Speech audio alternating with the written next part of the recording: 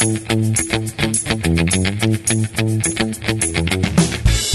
is Wicked Rhody, a wicked good podcast about Rhode Island events and life.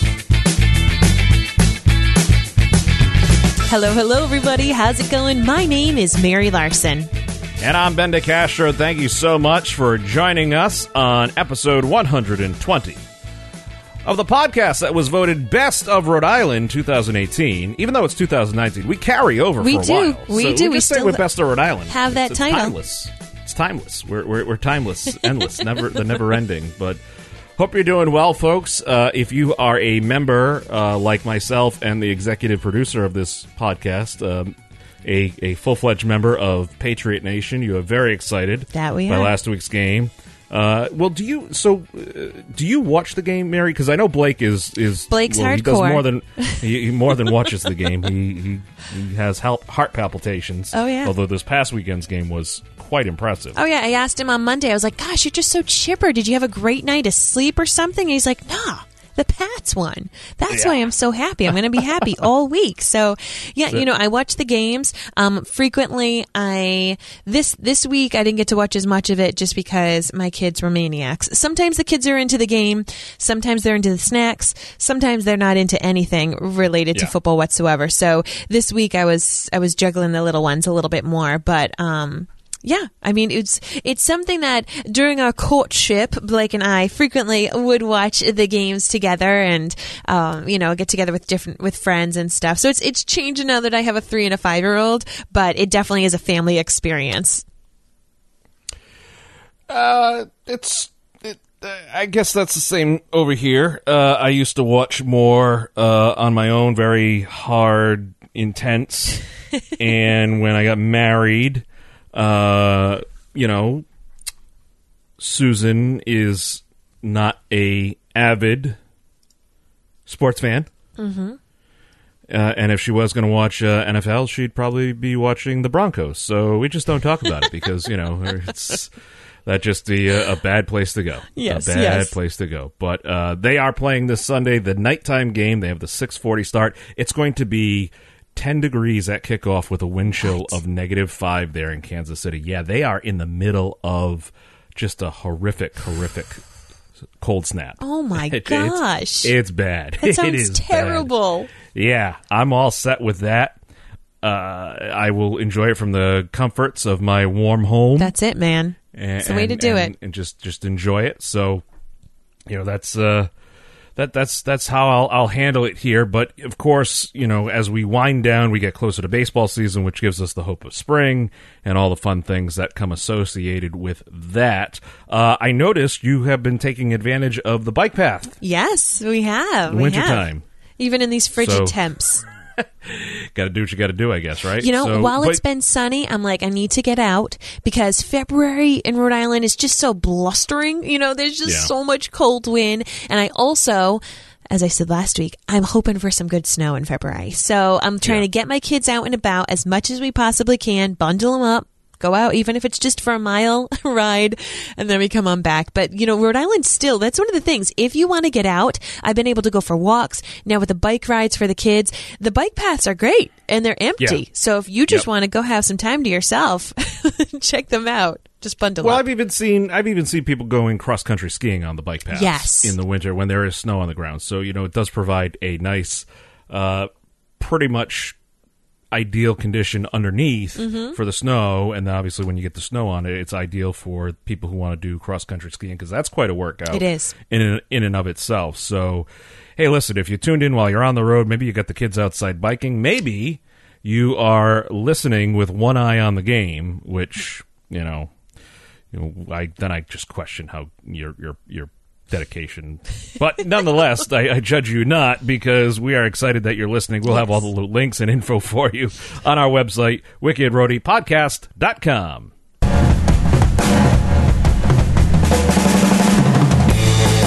Well, as Matthew McConaughey once said, all right. What do we have going on for this week's Wicked Interesting Pick of the Week, Ben?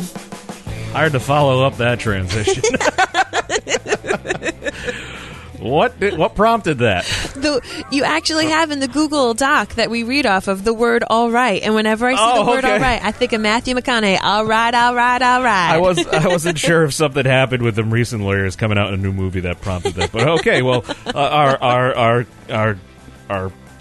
salute and our welcoming Dazed and greetings confused. and salutations to Mr. McConaughey and his lovely family. It's the Hoods Up weekend at the Newport Car Museum. Maybe you'll see him at the Newport Car Museum, because you know who you do see, a celebrity you see often at the Newport Car Museum. Who? Jay Leno.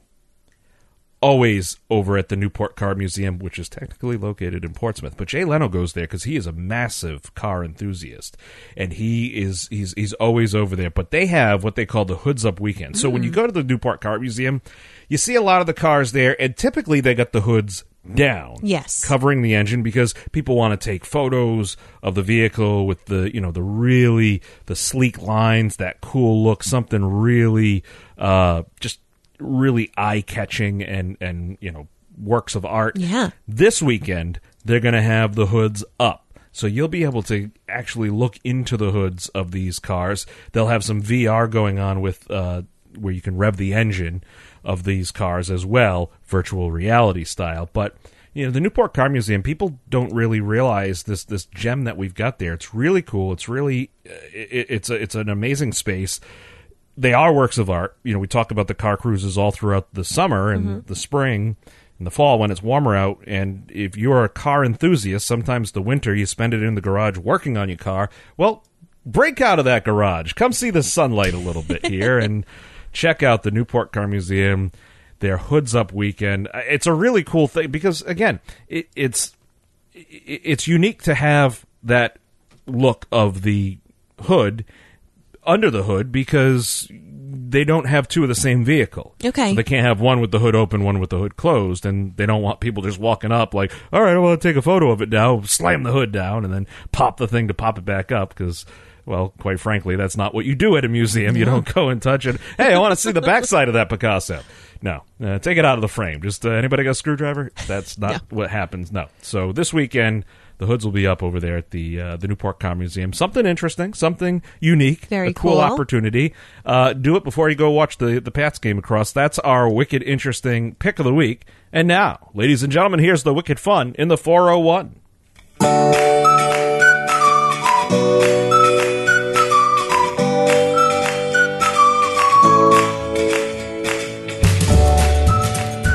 This time of year, as we just talked about, when you live in New England, you probably are going to be bundled up. If you're going out for a walk, a hike, heck, if you're just going to your car, you're going to want to wear some kind of glove, maybe hat, and maybe the chilly weather has inspired you to start knitting. Now, Ben, do you know anyone who works with fibers like knit or, whether they crochet or knit or anything like that? Not necessarily. No. Really? I feel like you would know people. Maybe they do it secretly and they don't tell you. I mean, I got family that knit things and stuff, but like professionally, like no, not professionally. Just for fun. I can't say that I honestly know a quiltist. No. First, a professional quiltist. No, yeah. There's the amateur ones.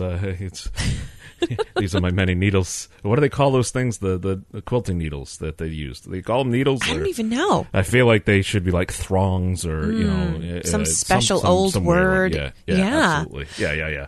Well, people who like to knit or crochet, when they get hardcore into it, they really care about the different types of fibers that they work with. So I know for me, I actually used to knit scarves while I watched the Pats games back in my early dating years and my early married years before I was chasing after kids. I would sit, watch the game, and knit scarves for my friends, myself, whatever. I'm not super fancy, but my mom, however, and many people that I know, they've gotten super duper fancy with this. So at the Slater Mill, over this weekend, so Saturday and Sunday, both starting at 10 a.m., they're going to have over 20 fiber farmers and producers representing all 6 New England states. They're going to be showing and selling their wares, and this is an annual event. So if you are someone who likes to knit, or maybe you know someone, your aunt, your coworker, this event is free. open from 10 to 5, Saturday and Sunday. You know, Pawtucket is a great place to check out. The Slater Mill is a beautiful historic building, and I just kind of think that it's very fitting that this is happening at the historic, you know, national landmark that Slater Mill really is, to have this fiber event inside of it. Doesn't it just sound like a perfect venue? Yeah, I like that. I will go with that. I will go with that. Sure, yeah. Absolutely. So that's Saturday and Sunday. Perfect. And you get to get your yarn on. All right. I like that rhyme. You want to? Speaking of fabrics and tapestries, Forever Plaid is taking the Stadium Theater by storm this weekend. Saturday at 7:30 p.m., Sunday at 2:00 p.m., which means you'll be out in plenty of time to watch the game. Once upon a time, there were 4 guys, Sparky, Smudge, Jinx, and Frankie, who discovered that they shared a love for music and then got together to become their idols, the 4 Freshmen, the High-Lows, and the Crew Cuts. All, like, so it's the 4 of them had 12 idols, and they became those. So just good luck with that math, ladies and gentlemen. Yeah. But rehearsing in the basement of Smudge's family plumbing supply company, they became Forever Plaid. It's amazing because they're on their way to their first big hit. The Plaids are broadsided by a school bus, killed instantly. It is as the moment when their careers and lives end that the story of Forever Plaid begins. This is deep, man. This is deep. It is. It is. Don't even understand all these people's names, but it sounds deep. I'm Smudge actually lost fact. Smudge actually owes me $10, but you know I'll forgive that one. And Jinx, I mean, geez, your name is Jinx. What else are you gonna do? Good luck.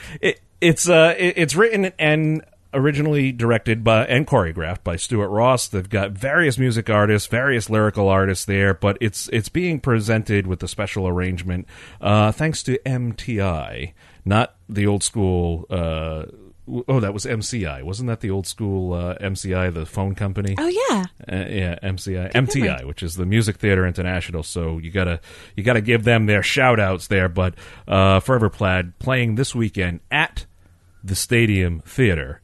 It's going to be a great show. If you're into that, you know, these kind of it's a historical kind of look, and you know, it's something different. Cool. It's not that technical popular show you're always used to. So over there at the Stadium Theater, they always got great stuff. They do. They really do. They keep you busy, and they really help you feel very cultured, wicked cultured. Yeah. What else have we got going on? So an event next week on Wednesday the 23rd. If you're just feeling like you want to get out and about, you feel like you've been stuck indoors, you know, just want to have a little bit of fresh air. If you're in the Providence area, there's actually Save the Bay. They have a building in Providence, and they're going to be having a Providence birding adventure. So this is taking place from 3 to 4, just a nice, quick, free yet again event that can be done. Maybe you want to sneak out of work a little early. But they're going to be able to showcase excellent views of Narragansett Bay, and they're going to be looking for winter waterfowl, and seals. Raptors are often seen perched on fences and light poles. There's going to be binoculars available if you don't have your own. And it's going to be just a really nice, great event to get out and see some of the local animals and birds that are here, especially this time of year. So if you've just been feeling cooped up, and if one of your things in your to-do list is to get outside a little bit more, check this event out. There's going to be amazing people who are going to be from the Providence Parks Urban Wildlife Refuge and the Audubon Society of Rhode Island. They actually do these monthly bird walks every single month for free. So Definitely check it out. If you can't make it this week, you know, there's going to be an event, as I said, just to kind of get out, and you're going to feel, dare I say, wicked smart after. Ooh. Because you'll get to see these creatures, these birds, and next time you might be out with your friends or your family, and you could be like, I know what that was. I know what that was flying, and they're going to be like, dang, you're smart. Yes, I am. Absolutely. Yes, Something I am. You should tweet about. Something you should tweet about. Hashtag Wicked Rhody. Hey-o. Get it? Tweet, bird. Hey-o.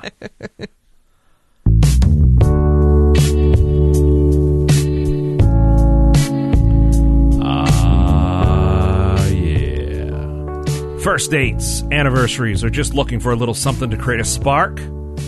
How about this wicked romantic happening? So if you've been to any of the stores recently, they are not shy to remind you that one of the biggest holidays coming up is Valentine's Day. And if you're, not really into Valentine's Day, but you kind of want to do something different and cool for a date, maybe you yourself can become a little bit like Cupid and take an archery lesson, because believe it or not... Or maybe you want to take out your lover from a distance and not have the loud bang of a gun. Yeah, if you have some aggression, you can also work on it that way. Silence. Oh my goodness. Well, the Narragansett Bow Hunters Club, they're actually just located in North Kingstown. Every single Monday night, they're going to be having from 6:30 to 8:30 free archery lessons. Free. Yes, that's right. I'm all about the free life today, my friend. It's a beautiful thing. It's a beautiful thing. And they have you, equipment there. Oh yeah, they have equipment. Yeah. Okay. So I was going to say, is it BYOB, bring your own bow, or I mean, how does it work? If you have your own bow, if you're someone who's like really into archery, you can bring it. Or if you're just like, I want to try this out, do something completely different for date night, get active. Once again, you might just feel like you're all like cooped up inside and you're doing the usual movie night, and you want to just try something different. It's every Monday from 6:30 to 8:30. How cool is that? I'll have to contact my quiltist and see if I can get my bow back from them. They were using it to put together a casserole. No, so have you ever done archery? Have you ever done, Mary? I think I did it like one day at Girl Scout camp eons ago, and that's about it. Yeah, it's fun. It's fun. I've done it. I did it a long time ago. I didn't have a bow or anything, but I went a few times with some friends and stuff. It's cool. Yeah. It's different. And sometimes they have there's different places you can go and they have like moving targets. Oh, very cool. They put back and forth on a pulley system, and that way that you can aim and try to track something as it's a target. That's the advanced people, not people like me who did it once in Girl Scout camp. Yeah. Yeah, hey, listen, if I've got to, the bottom line is if I've got to, do any kind of effort like that to take something out for food or sustenance, I'm just not doing it. I'm just not going to eat. I'm just going to go to, Dave's or Tom's and track it down that way. There you go.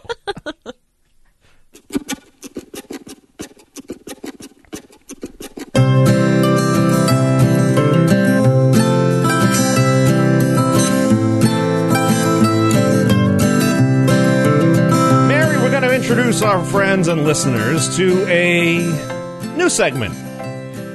Wicked Nice. Wicked new. It's Wicked Nice. Wicked Rhody is proud to announce a new partnership with the United Way of Rhode Island, helping to spread the word about wonderful opportunities for you, your family, and or your friends, where you can volunteer in and around the state of Rhode Island. So we'll bring you every week now a couple different opportunities because, look, we bring you these events that are either wicked fun, the wicked romantic, the wicked family friendly, the borderline. We have all these great things happening, but just in case we don't give you enough things to do. That's right. We partnered up with United Way of Rhode Island, which I recently did a carpooling with Ben with them, and it was the outgoing director at the time, but that gentleman still, Tony Maione, he still shares the same principles and express the same views as the new director there, and how they still work over there, where, the United Way of Rhode Island, they are run by an endowment, a never-ending endowment grant from a gentleman in Texas. So they have all sorts of great resources to help people with any kind of concern or any kind of issue out there. They're kind of like the clearinghouse. So here's a few things that you can get involved with. First off, you can join the United Way of Rhode Island on Saturday, February 2nd. We'll give you a little bit of heads up on this because this may take you want to register for this. Mm-hmm.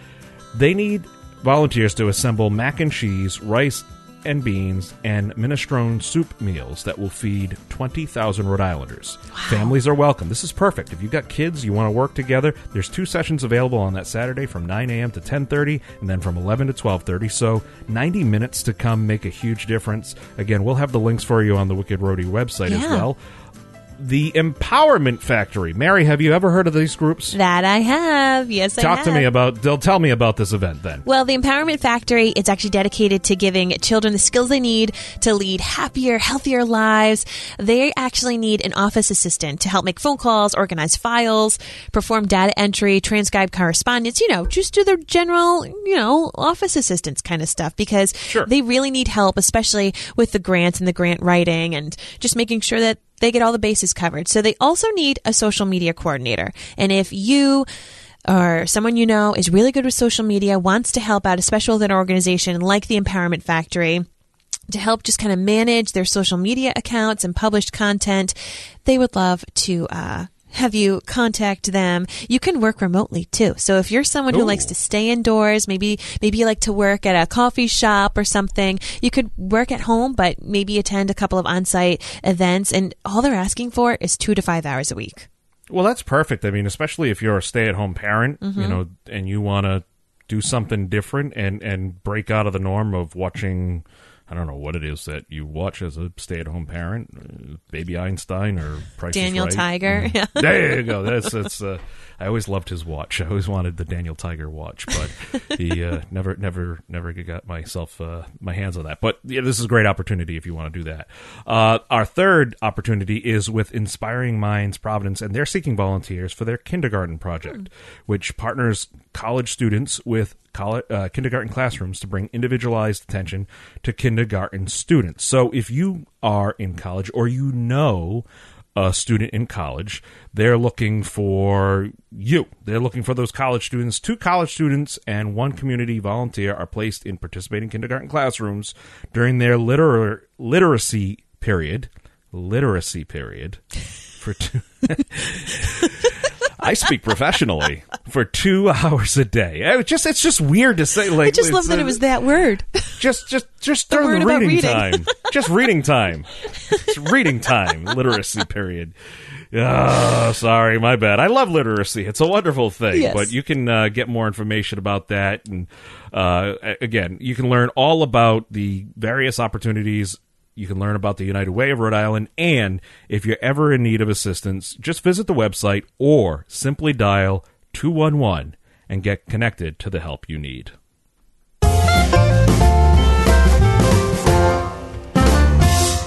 So we mentioned a couple events that you could bring your kids to, but this week's wicked family-friendly pick is the West Side Play Space. We've mentioned it in the past before, but once again, just to remind you that this is an amazing indoor space, and they have open play going on Saturday, 9:30 to 12:30. If you're just sick and tired of being at home, or if your kids are already completely bored of all the toys and the things that they got from the holidays, then you're going to want to check this place out. It's in Providence, and it's a member-run co-op on the west side where families and children can come together, learn, play, build. It's really focused for kids ages 0 through kindergarten. There's active play, there's quiet reading, there's art, there's imaginative play. I mean, it's just a wonderful, beautiful, happy, jolly space, really to help get the kids being kids, away from their tablets, away from the TVs. Just let them go play. And in the process, you can also meet some parents and all that kind of stuff. And this is a reoccurring event. It's going to be taking place every Saturday,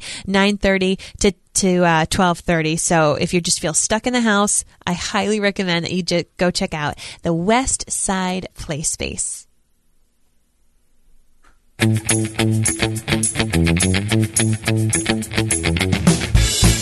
All right, folks, as we said in the beginning, everything we talked about today can be found on our website, wickedrhodypodcast.com. Check us out on Facebook and Instagram. And if you are posting photos from this gorgeous state that we live in, we would love it if you used the hashtag WickedRhody. It just helps build brand awareness, and people will be like, wow, what's this intriguing hashtag about? And they'll click it, and they'll learn about this podcast. And if you go to events that we've mentioned, please take a moment, thank the people for these awesome events, and let them know, hey, just so you know, I heard about this from Wicked Rhody. It's a beautiful thing. And if they don't believe you, take your earbuds out of your ears and stick it in their ears. That's not gross at all. So.